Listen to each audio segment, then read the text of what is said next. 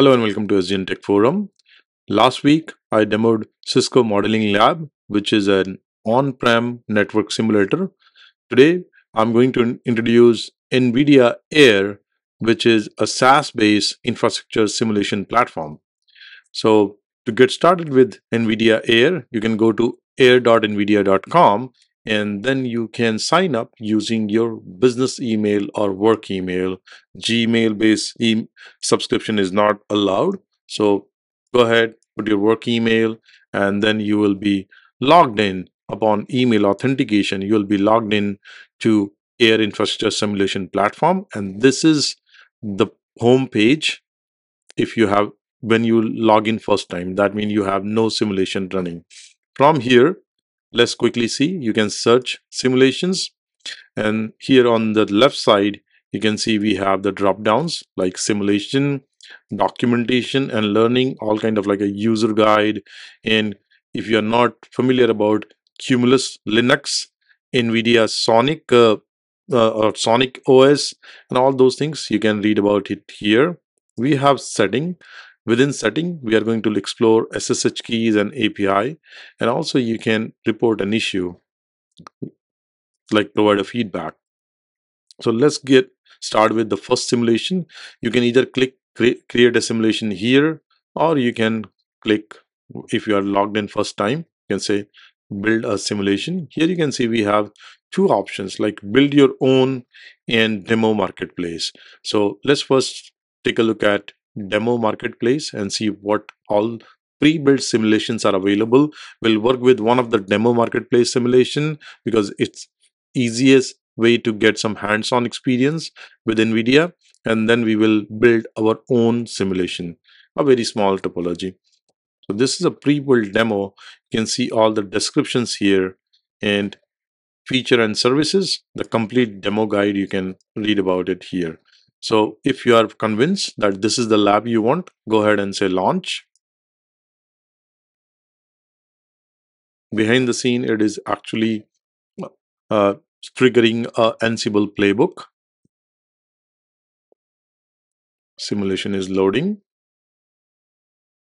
While our simulation is ready, let's read through the quick start guide. As you can see, supported browser, Google Chrome or Firefox. And then once you log in, we have already logged in.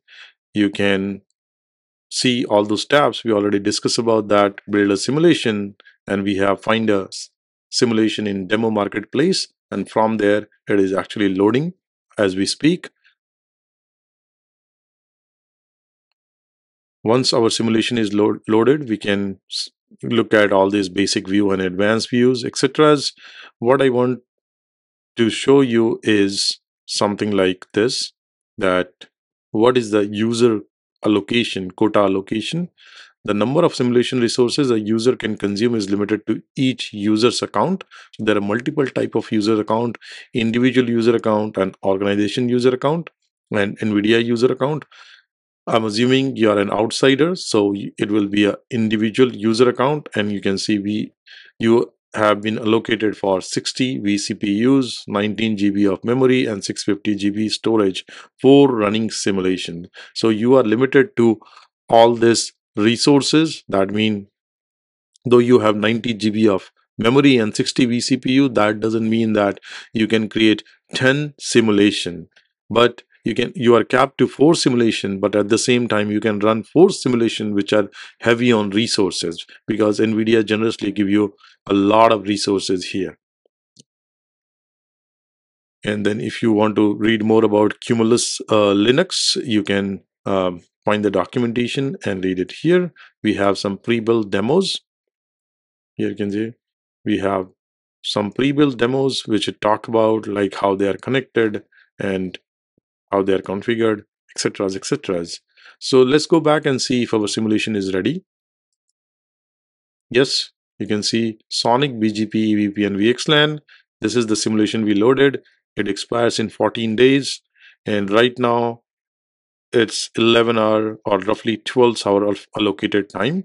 But don't worry, you can come here and add time. So go ahead and say add time. So you can add all the way to till 14 days, not at the same time, but slowly. Right now you can see we have 23 hour 53 minute that time, and see if we can add some more. Yes, 1 day 1 hour, so you can go all the way to 14 hours, 14 days. Okay, here you can see the advanced view button is already toggled. If you untoggle it, this is the basic view where we have the guided tour. That means the complete lab demo or documentation scenario discussion. And you can see we have 1 of 11. That means this lab has 11 pages of instruction. Let's talk about how the technology, how the lab is configured, what are the username and credentials, how they are connected, like interface connection, IP addresses, everything you can see. Demo environment access, what will be the username and password, and all kind of thing you can see.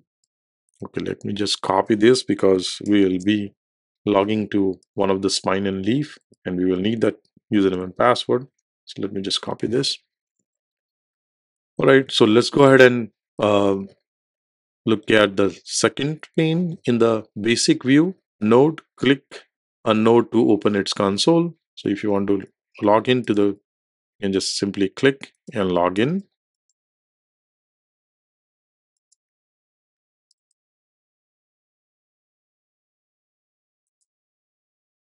Or you can open it in a new page like this.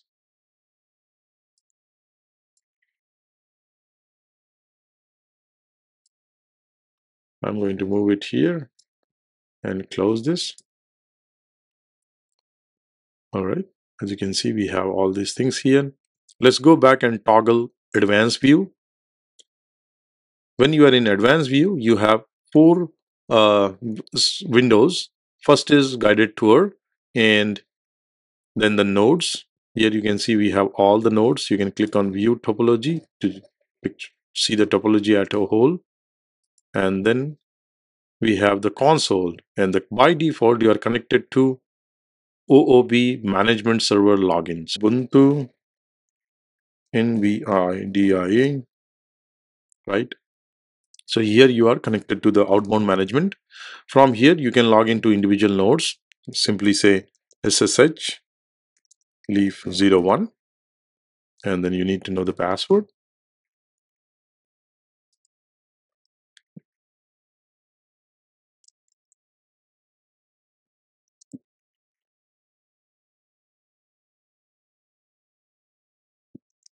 We need to say SSH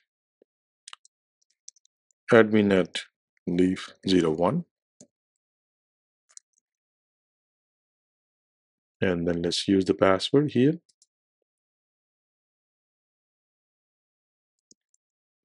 That's your password. Here you can see I'm logged in to my switch. I can run all sort of commands. So if you're new to Cumulus, you have to do a little bit of reading.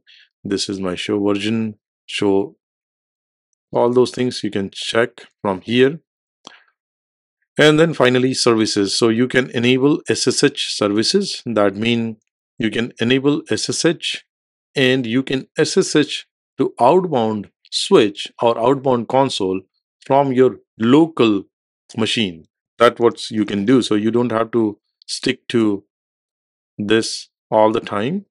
You can actually SSH to that. So I'm going to go ahead and say enable SSH. The SSH service has been enabled, but your account does not currently have any SSH keys. So we need to provide a SSH key of a jump host or PC from where you are going to access this simulation. So let's do that. As you can see, enter the public SSH key commonly located at your SSH directory, and make sure you only upload the pub key, not the private key. So I have my pub key ready here. Let me go ahead and copy, and it is totally safe to display your pub key. I'm going to add this. Let's go back to simulation. Here, this is our simulation. And you can see we have the services, the SSH services available or loaded. Now I'm going to copy this and go to mine. As you can see, the only thing I have changed is -I, that is identity, and I'm asking them to use my private key here. Private key, which is a key pair from the public key I uploaded to NVIDIA AIR. And by doing that, you can see I'm logged into the same out-of-band management server. And from here, I can do the same thing what I could do from simulation. However, we are not going to log in. So let's go back to our simulation. This is all pretty much I wanted to show you from a pre-built simulation. What else we can do? We can actually go ahead and say create simulation, and we are going to build our own simulation. So let's click on build our own. Here you can upload a topology. Already have a topology from dot format. You can upload it and it will create a simulation for you. However, you can do a drag and drop kind of thing, create your own, and this will open up a new window. Here you can see on the left side we have 4 different types of node: Cumulus, Ubuntu, Sonic, and regular node. So let's bring one Cumulus, let's bring one Sonic, and the reason you can see the ETH0, this is actually your out of band connection. So if you don't want the out of band connection for to this simulation, you can turn this off, and by doing that you see you don't have a ETH0. However, if you want a external connectivity, go ahead and enable OOB. Now how you can connect this connection is easy. Just click to one interface and go to other interface, and by doing that you can see it is already connected. However, if I want to connect from Ubuntu to Sonic, how I can do that? Because we have only one interface. So either I can connect here or here, but that's not the case. So what you can do, you can go ahead and you can add port to your nodes. You can see ETH0 is reserved for out-of-band management. So let's not worry about that. We want one more port or two more port. You can add multiple ports. As you can see, like I want 10 port, but let me tell I want 3 ports here, and now I have 3 ports. So what I can do, I can connect either, okay, here also we need more ports. So I'm going to say multiple port, give me 3 ports. By default, you get 1, but obviously if you're creating some kind of topology, then you need more than 1 port. So I'm going to go ahead and say connect it like this. For Sonic also, we are going to add more ports. I'm going to say multiple port, give me 3 ports, and from here swap 3 can go to ETH2, and like that we have built a topology, 3 node topology with Cumulus, Sonic, and Ubuntu, 3 different variety. You can also use node if you want, and at this point of time we are good. Either you can export the topology, or this is exported as dot file so that you can import it in future if you want. And you can also go ahead and start the simulation. And again, starting the simulation will take some time, just like how we loaded the marketplace simulation. But this is a simple topology, so it should not take that long. This is how you can actually build your simulation, start your simulation, and the same way you can connect to nodes and start configuring. Very quickly, you can see we have our topology created. We are already logged into the out-of-band management server, and this is created by default. So from here, you can log into your individual nodes. One thing to note here is we have already talked about enable SSH. So you want to access all these devices from outside network, you need to go ahead and say enable SSH. This is a service. The service is created. You see there is a different port number. You can use this information, just copy it from here, and you can log in from your workstation. And you will be connected to out-of-band management server. From out-of-band management server, you can log into individual nodes. What I want to show you, one quick important thing is NetQ.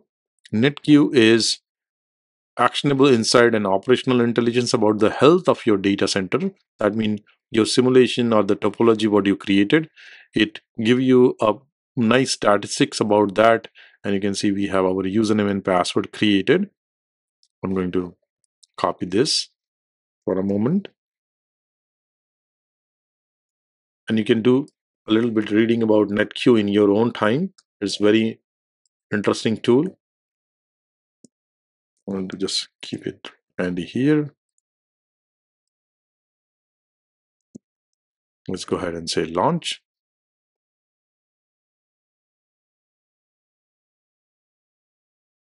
So right now you can see we have no devices running NetQ agent because the topology what we built, we didn't have any NetQ agent enabled in that. But as you start working with your the various topology, please go ahead and install NetQ agent.